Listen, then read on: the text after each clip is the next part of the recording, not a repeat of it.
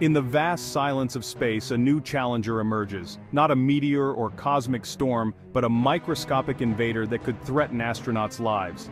Enterobacter bugandensis, typically found in hospitals back on Earth, has now been identified on the ISS.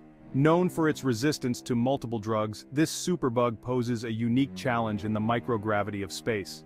Researchers from the Indian Institute of Technology-Madras and NASA's Jet Propulsion Laboratory are racing against time to understand how these bacteria behave in such an unusual environment. With astronaut Sunita Williams currently aboard, the stakes couldn't be higher.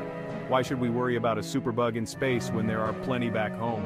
Studying these pathogens in space could unlock new ways to fight them on Earth. Space acts like a giant laboratory, magnifying features of the bacteria we might miss under normal conditions. As these scientists decode the genetic secrets of Enterobacter, they're not just protecting astronauts, they could be pioneers